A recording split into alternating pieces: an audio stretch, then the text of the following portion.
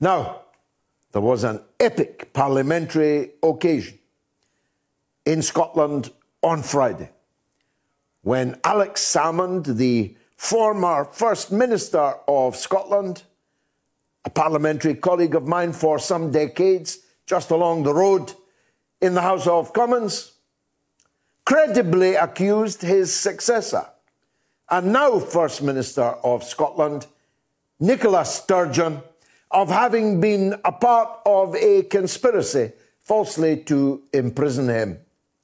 He named names. He named her husband, Peter Murrell.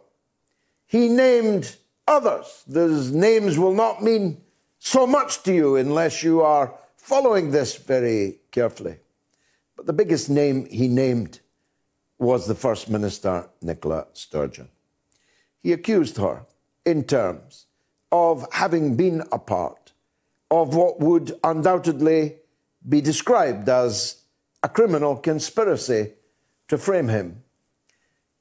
And moreover, if you've been listening to me or reading me throughout all of this 3-year saga, you already know that I believe Alex Salmond.